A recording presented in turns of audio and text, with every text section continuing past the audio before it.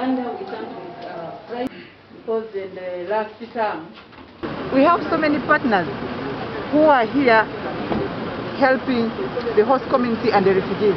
So we mobilize them today during this mission. We work because we want services to be taken to the people. When the cabinet gave a directive, each of these people, there were 10,000 people, they were but the directive was to settle them. And so they settled already these people. They have, each of them has 2.5 acres of land.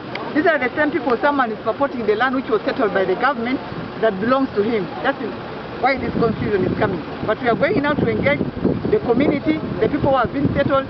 We did a sample of around 30-40 people who are being camping at the office of the RDC's office.